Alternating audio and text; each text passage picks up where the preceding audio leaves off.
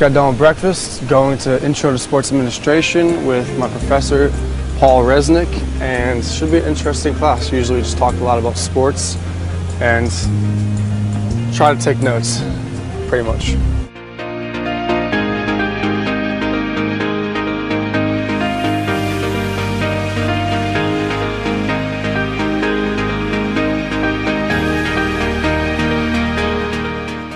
So that's it for classes today. Now let's get on to practice. Big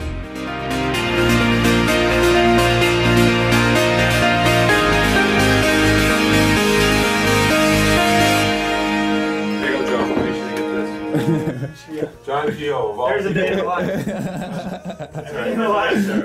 We've really got players from literally all over the world, and of course several Americans as well. And so I think that's an important aspect, is the just different backgrounds, different cultures, different internationalities, and I think we're very intentional about kind of supporting each other and understanding and learning from each other, and on the field, really the chemistry, I think, of the guys on the team is very positive. They work hard together. We really try to stay away from subgrouping, and I think the guys have responded really well to that.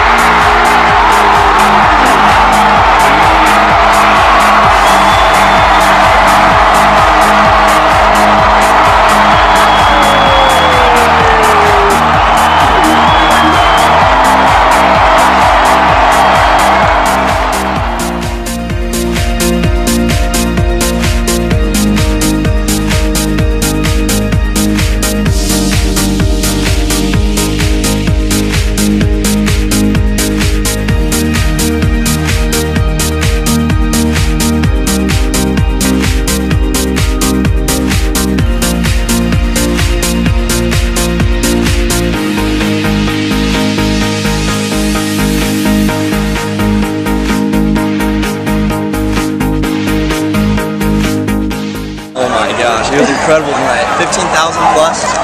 It was so loud you couldn't hear yourself scream. It was just really, if you're always just looking at being happy if you win, sad if you lose, and I think you're kind of missing the point.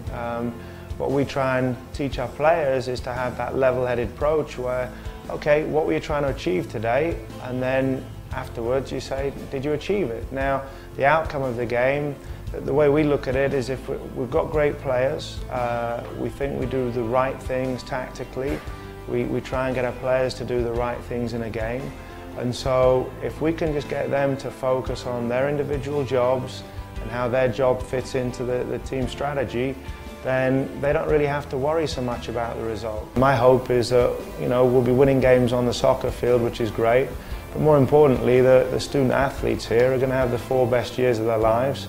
And in 10, 20 years' time, some of their best friends who they always talk to are going to be the guys that they've shared 4 years of college with. And but the tuck one strikes into the whistle, comes inside, straight out, Caldwell. Shot was blocked. He'll try it again. There it is from Caldwell. A terrific goal, and Akron has taken the lead.